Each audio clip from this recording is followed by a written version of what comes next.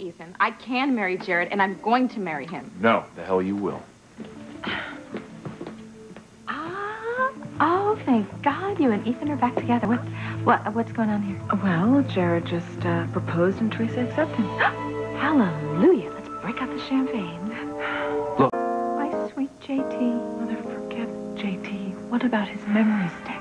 Oh, honey, that's not the stick I'm thinking of right now. Okay, well, you should be, because whoever has that memory stick could destroy our lives. Excuse us, handsome. You know, you look about 100 times better with that ring on your finger. Yeah, don't I, though? I'm very, very relieved.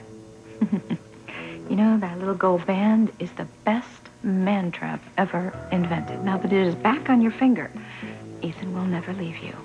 Because he's going to respect those silly little marriage vows. Mother, they're not silly, okay?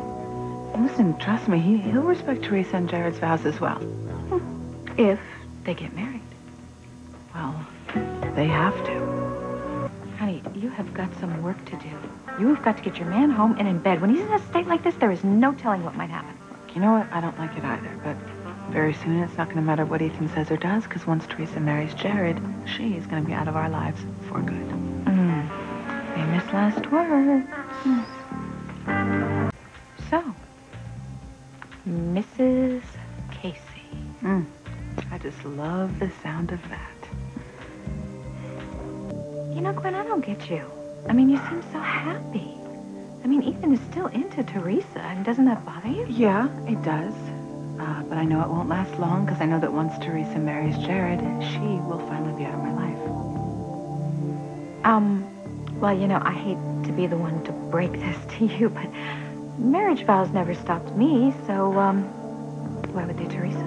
Well, I mean, you know how strongly both Ethan and Teresa feel about marriage vows taken in church. Hey, I have nothing to worry about.